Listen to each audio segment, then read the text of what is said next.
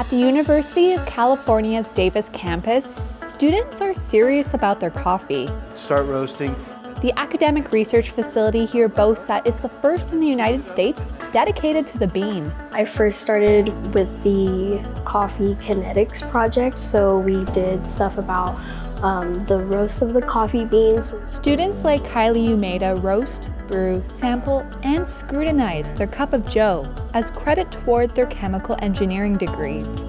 The 7,000 square foot facility recently opened officially after a $6 million renovation. Among its features is a tasting room with red lights, which Umeda says is to discourage bias when sampling. When people are looking at the samples, they are not able to determine the difference in color between the different samples that they're trying.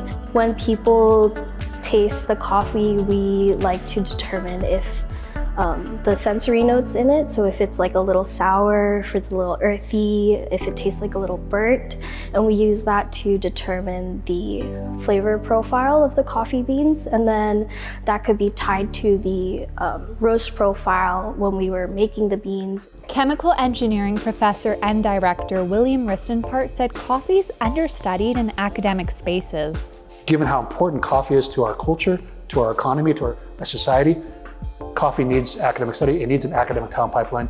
He added that professors of food science, plant science, and agronomy, business law, religious studies, and sociology lend their expertise to ongoing work at the center.